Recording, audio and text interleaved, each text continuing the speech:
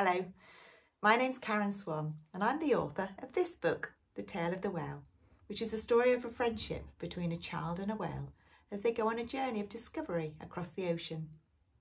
Wouldn't it be amazing to have a whale as your best friend? Imagine the adventures that you would have, although I'm not sure they would fit in the bath. I thought we could have a go at making a whale friend of our very own to keep. This whale is made out of an egg box. If you want to have a go, here are the things that you will need. An egg box, some paper.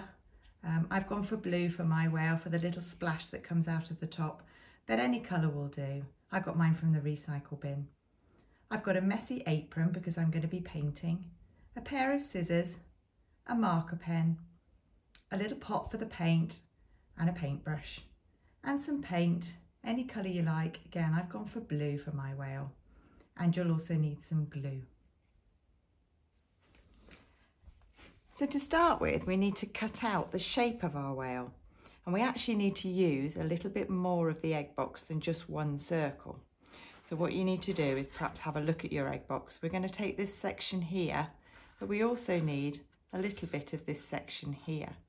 Now you may need a grown-up to help you with the scissors to cut this bit out. So we're just going to cut along and down here. Let's just cut that little bit off the top there. And then up the side of this bit. And then again around the other side. And down. It's quite tricky, so as I say, you might need a little bit of help to get your egg box bit ready. And then up the top there. I'm going to cut that little bit off there.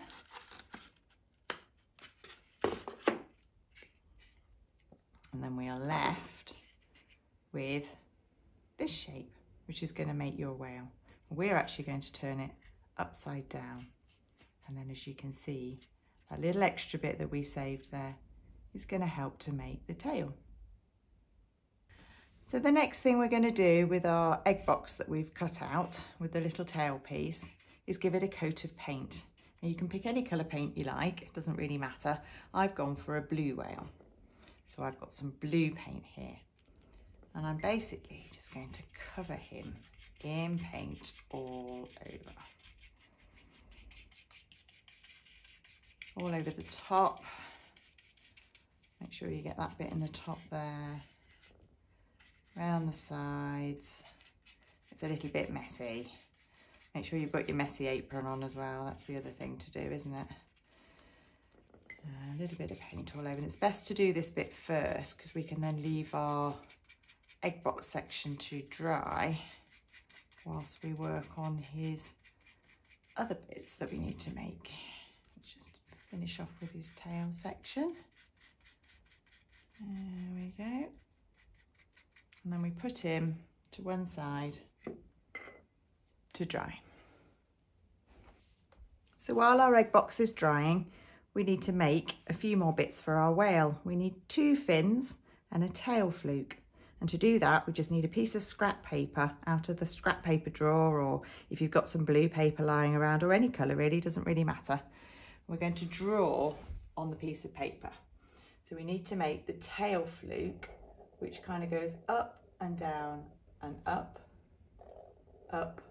and down and up, and then a big curve under the bottom. A bit like that. It doesn't have to be perfect because we're going to be cutting it out anyway. And then 2 fins for the side, which are a bit like a teardrop shape or a pear.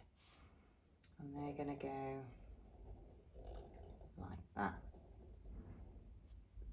And there you go. And then we're going to cut them out.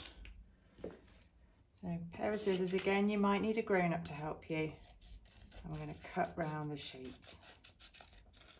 Like this. It's a little bit fiddly, so if you do need some help, make sure you ask for some.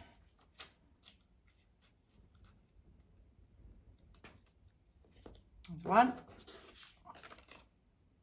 Let's cut around this big bow shape here. This is called a tail fluke on a whale. it is the tail of the whale. There we go. It doesn't have to be too neat, just as long as we've got roughly the basic shape there. Oh, we'll do the other fin as well. One more fin on this side. Let's cut it around like that. It's a bit like a teardrop shape, isn't it, this one? Or like a droplet of water, like a raindrop. Again, cutting it round like that. And there we have it. So a tail fluke and two fins and a tail fluke. So while our egg box is still drying, the next thing we need to do is to make the splash that comes out of the top of the blowhole of the whale. It's this bit here on our whale. And for that, we're going to need a rectangle of paper. Again, it's the same paper as I used last time, but whatever you've got lying around will be fine. So we're going to take our rectangle and we're going to cut about two-thirds of the way down the piece of paper. And that's just little strips. We're not going to go right to the end. We're just going to cut some strips into the paper like this. We're going to cut it all the way along the paper, but not over the edge of the paper so that it stays attached. So we'll go all the way down here like this, the little tiny cuts. And each strip is not very wide, as you can see. And again, if you need a grown-up to help you with the scissors, that's absolutely fine. Cut all the way along like this.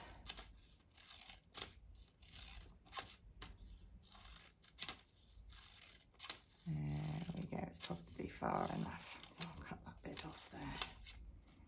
And then you're left with a piece of paper like this, like a fan on it. Then what we're going to do is we're going to take the piece of paper and roll it up like this. You can do it round a pencil if you find it easier, and then roll it up again a bit smaller. But the idea is that you make a shape like this. I might want to do that a little bit tighter later, so that then we can open up our bits there. So once that's been rolled, you can then take these and roll them over your finger like this. And that makes the splash go outwards.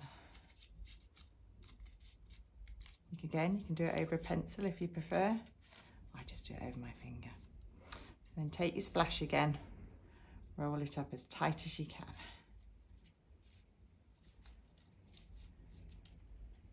Oh, it's a little bit fiddly again. I'll open it up like that. And then your little splash will open out. There we go. So here's our egg box from earlier, which is now dry enough for me to do something else to. And what I'm going to do is I'm going to take the tail section, give it a little bend upwards. Now then, our whale needs a smiley face. So we're going to find the middle, so work out where your tail is, roughly down the middle of the front. And we're going to draw a couple of eyes on our whale with the marker pen, like that. And then our whale needs a big smiley face.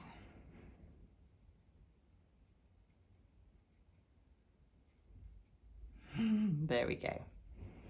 He looks cute like that, doesn't he?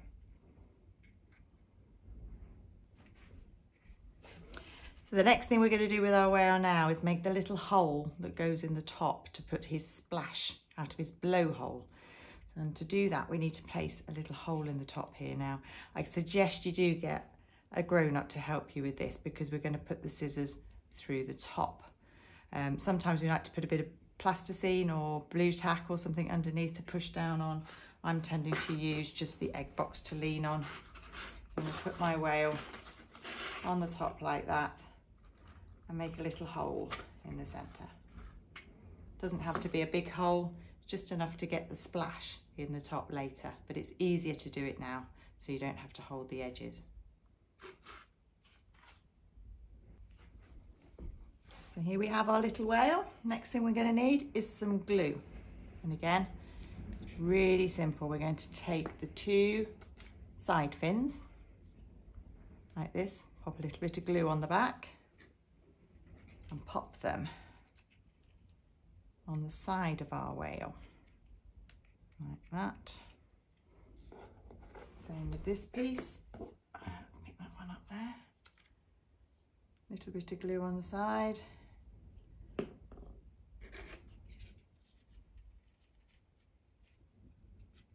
And on that side with our whale. And then we're going to take the tail fluke, which is this piece here. Little bit of glue on that. Bit much there. And then pop that on our whale. So the last thing to do with our little egg box whale then is to give him his water splash. That comes out of the blowhole at the top here. So when the whale goes down the bottom, when he comes up to the top of the surface, he blows the air out of the top and that gives a big splash of water like this. So we're going to pop the splash that we made earlier in our whale. So here you have it, a whale friend of your own. Perhaps you could give him a name. What adventures would you go on together? Maybe write a story about it or draw a picture. There are lots more ideas over on my website, karenswann.com, or on Scallywag's website, scallywagpress.com, with activities that you can try. You can even make a whole family of other sea creatures, perhaps to write or to draw about.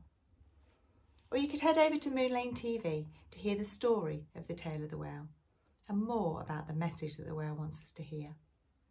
I hope you've enjoyed making your whale, and I hope you enjoy the story of the tale of the whale. Make sure you pass Whale's message on. Thank you.